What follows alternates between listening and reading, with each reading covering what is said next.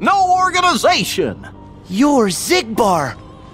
All this altruism is giving me the warm and fuzzies. So then, does having a heart of light come with an extremely good insurance policy? Just say what you mean. Oh, but I did though. No good will ever come from putting other people first. I was able to save Meg's life because I was ready to risk my own.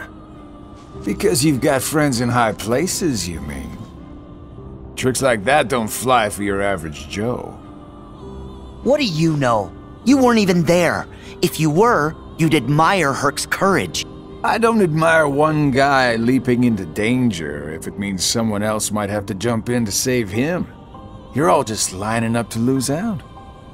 Dooming others to take the fall with you.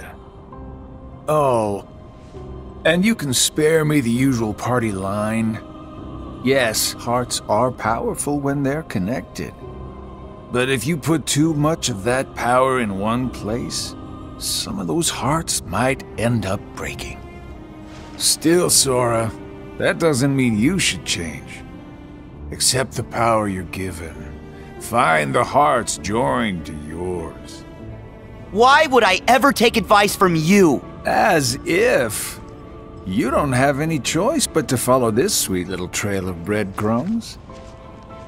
And at the end, you'll finally realize what destiny has in store for you. In fact, your reward might be right around the corner. You're so close!